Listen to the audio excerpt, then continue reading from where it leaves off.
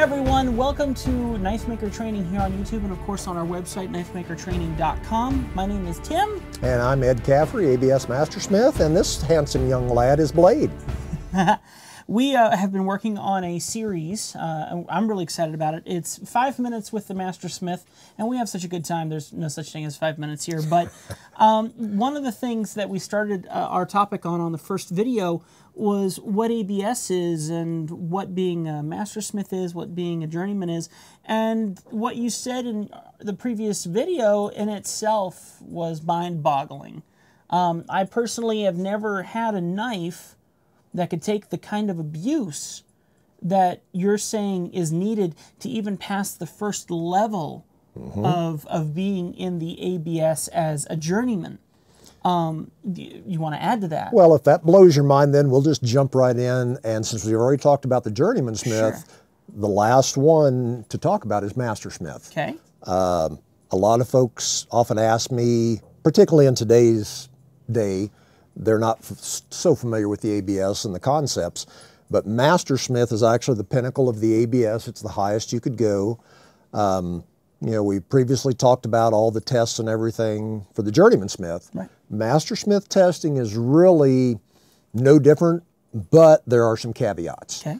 The first caveat is the performance blade that you must do your chopping, cutting, bending, and all that is required not only to be a hidden tang knife, whereas the journeyman smith is a full tang. Okay.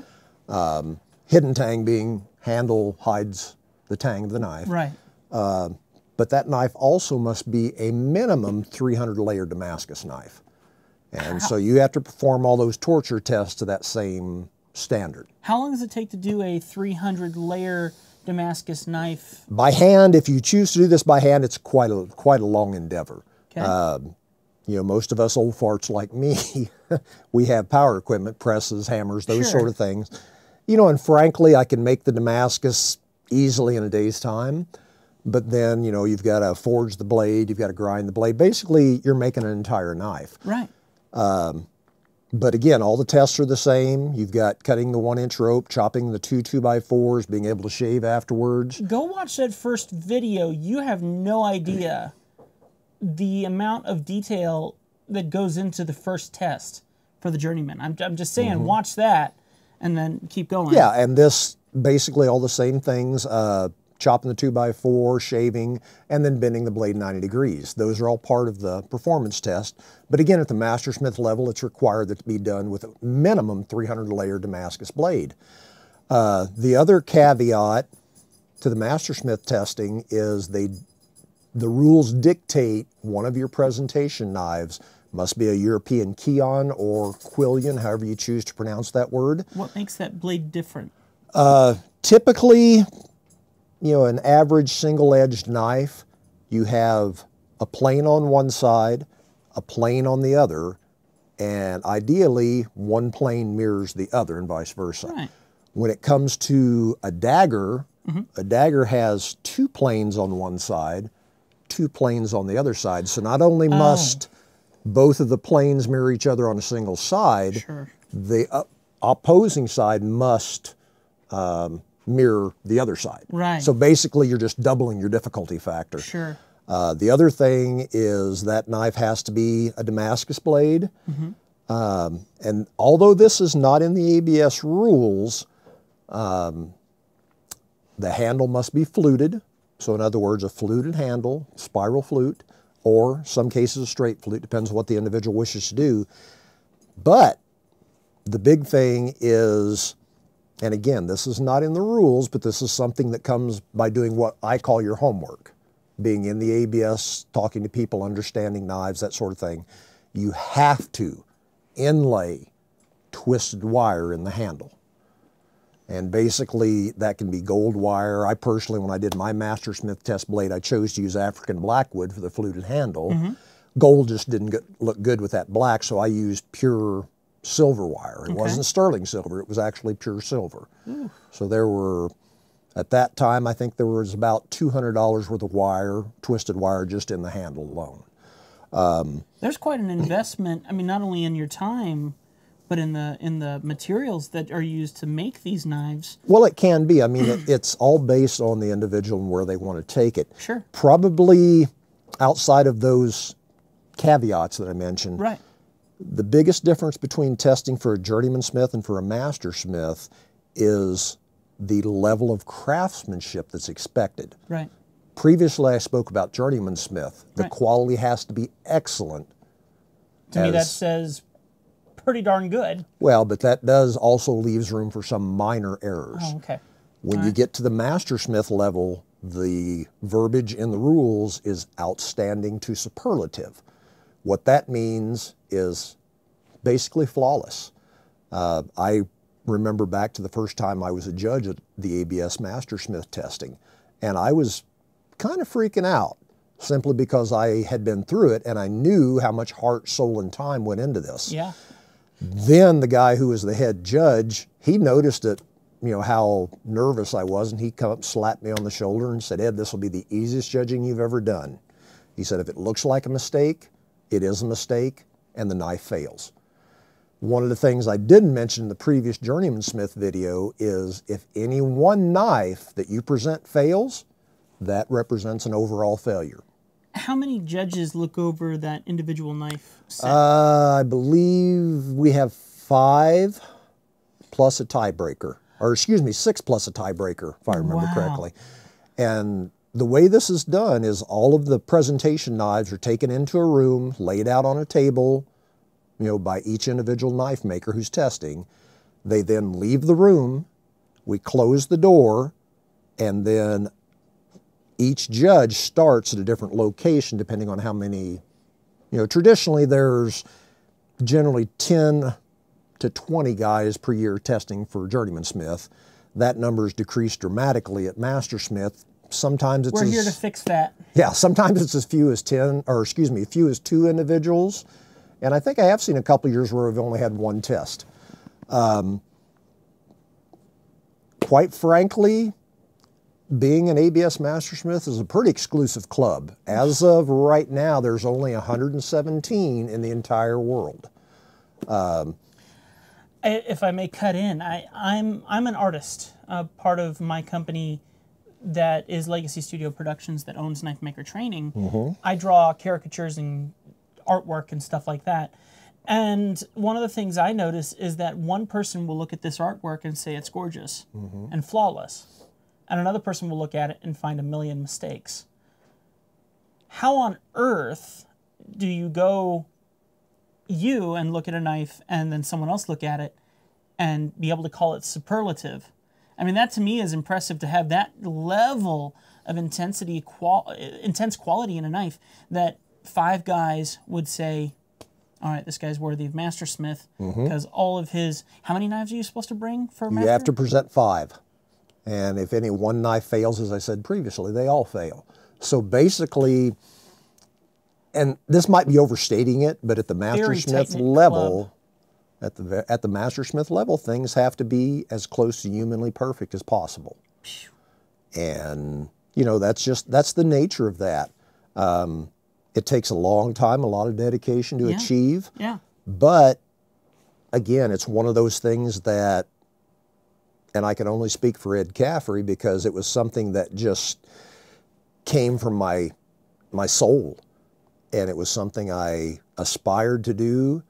And frankly, it took me 89 to 2000 to achieve that Mastersmith.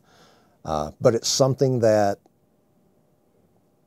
no one can ever take away from me. And it's something that with these series of videos, what I'm doing is I'm attempting to create a legacy and pass that knowledge on. Already done it. Already done it. Already done it. But, you know, and again, it's one of those things, you do it because you want it. Don't do it because Joe Bag of Donuts next door did it, or your brother's uncle's cousin or something. And not everybody chooses to do it. It's fair to say you're not going to make it if your heart isn't in it. Oh, absolutely. Yeah, if you're not dedicated, you know, and it's not for everybody, and that's fine. But again, it's a credential. Right, right. I've taken the time and effort, the expense, whatever else is involved in it, to achieve the rating of Mastersmith. Right. And quite honestly, what I found interesting was after I made my Mastersmith in 2000, just a matter of months after I achieved that, I was in here in my shop one day and the phone rang, and it was the local college here in town asking me, basically wanting to hire me to administer a metal arts program at the college. And, you know, I hold a bachelor's degree, quote unquote, from college.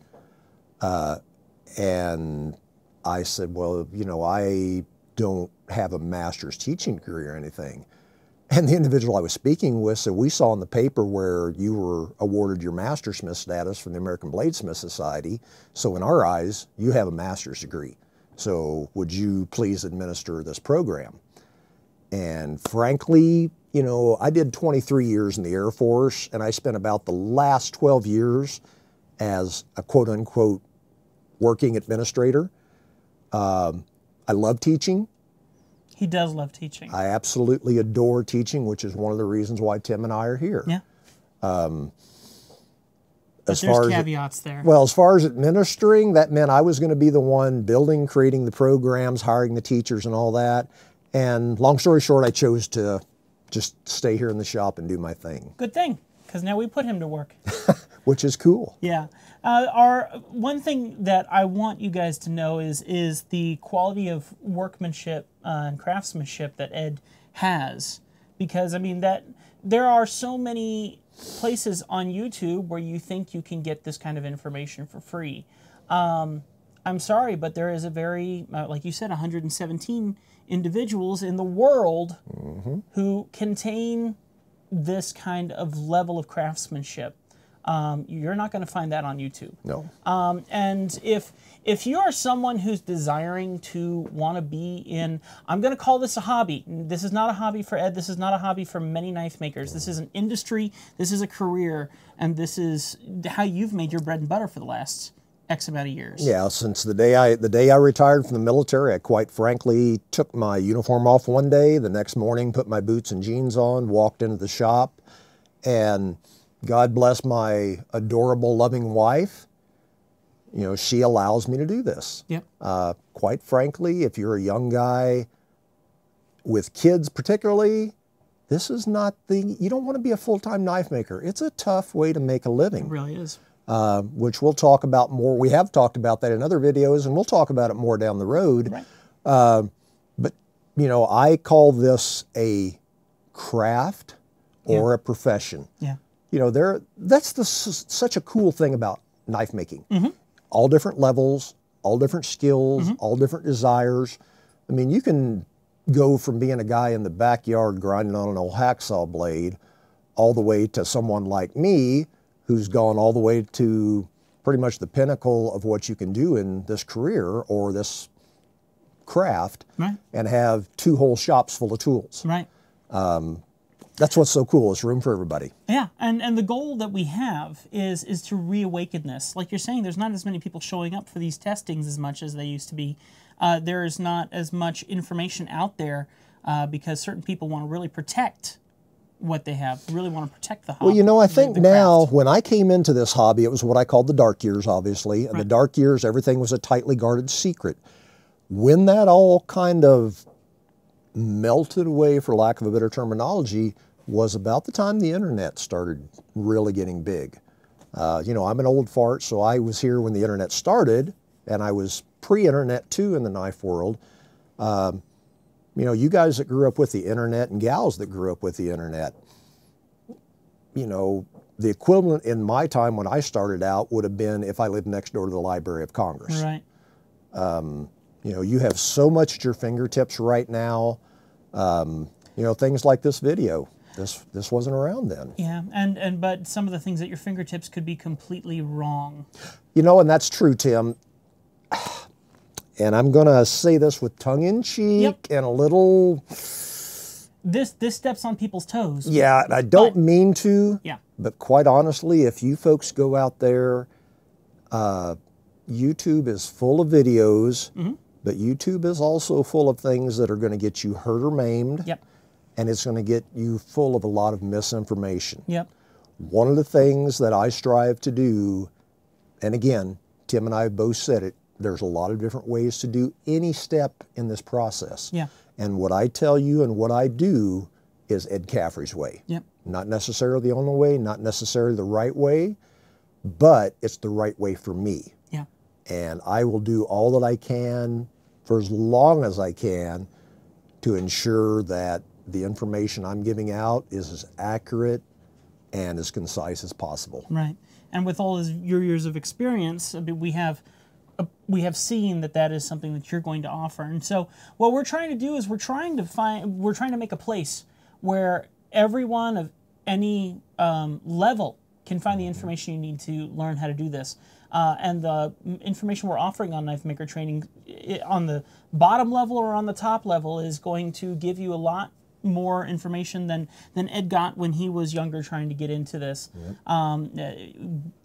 Not many people read books anymore, per se. Not many people go all the effort that Ed would have gone to do that. And now we go on the internet and we find information that is, frankly, fake news. And there is a lot of that. Yeah, yes. And so we want to fix that. Now, we do want to also say before our video cuts out on us that we aren't just making this for the people who want to become Mastersmiths. We're not just making this for the journeyman. No. If you have a desire to handcraft something as gorgeous as a knife and you want to get the right information that will keep you as safe as humanly possible considering what you are choosing to do for your craft, as well as just get you in the right direction to have the correct knowledge, then that's what we want to offer.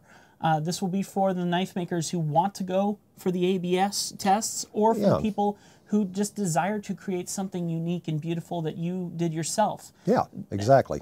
But the information is important that you need to know. The safety, the techniques, the qualities, frankly, the secret techniques. See, and this Tim just said something that needs to be addressed. So many folks out there think that. But honestly, if you know what you're doing, not only on knife making, but in any aspect of life, if you know what you're doing and you are fully aware that you know what you're doing, you don't have to BS anyone. I mean, one of the things that I tell people in this shop, there are no secrets, because quite honestly, we all have to get there in our own time. Right. I can tell you everything I know, but that doesn't mean you can go and make exactly the same knives or the same level of knives that I can, right, because there's an experience factor involved. Right. But for heaven's sakes, learn to separate the wheat from the chaff. Yeah. And as long as Ed Caffrey's around, Ed Caffrey will always give you the very best I can with no fluff. When we recorded our first video here in the shop that started Knife Maker Training, Ed was standing in front of his grinders explaining how the grinder works, how he built it, what brands to get. And what really caught me off guard, my very first experience with Ed, was his level of honesty. My wife would call me brutally honest. Woo! There was pull no punches situation there where, I mean, he did put companies out there that he said, don't buy from these guys, buy from these guys, and here's why. And that's one of the things I really like about Ed, because you're going to get, first off, what Ed suggests and why Ed says this, why this is important, and then it goes on from there, and he just has so much knowledge from all of his years of how to set up a grinder, how to stand at a grinder, how to hold your body, how to direct the blade for the best form. It's beautiful stuff that he does, but his videos are pull no punches. Yeah, and let me apologize right now if there's any of those things that I said that have been offensive to anyone. That's not the intent. No. As Tim said, I call a spade a spade. I call it as I see it, and I don't really sugarcoat stuff. No. And that's probably a result of 23 years in the military. Yes. A guy's attitude changes over that time frame, but you will never, I don't coddle, I don't BS. It's just this is it. This is how it is. And if anyone's offended by that, I apologize in advance. Quite frankly, my attitude is if you don't want the answer, don't ask the question. And I'm happy to answer anybody's questions, but just be aware it may not be the type or the tenor of answer that you want. You're not going to have him saying, "Wow, this is great," when it isn't. That, but that's what makes Ed important too. I mean, seriously, if you're going to be a mastersmith and you're going to be judging other people's knives, and which is something you've done for years, you cannot say this is good. You have to say, if you want to get to this level, you have to do it this way, and you have to get to this quality. And that's not something that you can sugarcoat. Well, kind of the way to put this, and most of the other mastersmiths are of this same mindset. I tell people, when you walk up to me and bring a knife and say, "Ed, will you look at my knife?" My immediate response is, "Do you want me to look at your knife?" Which in that case, I'm going to be as kind and as generous and courteous as I can be. Do you want me to evaluate your knife? If that's the case, then it's going to be evaluated as if you were testing for journeyman or mastersmith. Right. And I quite literally... You ask that when they come up to your booth. I ask that question. Yeah. If you want me to just look at something, yeah, I'll be all smooth and honey and sugar-coatery. If you want it to be evaluated as if you're going to test for journeyman, smith, or master... You've come to the right booth, but don't expect an answer that's going to be It's not going to be, ooh, it's going to be, here you go. This is what we get to share with you, and this is what I'm excited about. This is not, I mean, this is obviously not something to be scared of in these videos because you have so much to look forward to of correct information. So I'm sure our camera's about to die, so let's go ahead and end this sucker here. Please follow us on Facebook, Knife Maker Training on Facebook, or you can even join our group, which is Knife Maker Training Group on Facebook, and just look that up. You'll find us right away. Please check out our website. Look at all of the videos that we have, as well as our freebies. Yeah, and that would be knifemakertraining.com. Also, look for us on Instagram. I always associate hashtag EdCaffreyMS and hashtag KnifeMakerTraining. Yep. And you can always, if you have questions or comments, contact me. All my information is on my website, and that is CaffreyKnives.net. Don't forget the .net. That's easy to get mixed up. And then also, check one more thing. Take a look at our Ed Caffrey Signature Series sanding sticks. They are something that we've created that we're really excited about. If you happen to have one and you've gotten to use it, do me a favor. Take a picture of it on Instagram and put hashtag KMT Sanding Stick. That would be very helpful for us because we want to get them out there as far as we can. We're really excited about them. And we have a lot going on coming in the future. We're going to leave it there. We love you guys. Thank you so much for joining us here on Knife Maker Training and KnifeMakerTraining.com. And this is Ed. This is Tim. And we will see you guys next time. Have a great day. Bye. Lunchtime! Lunch! You want a meatloaf sandwich? Sure. Or are you still dieting? No, I don't care.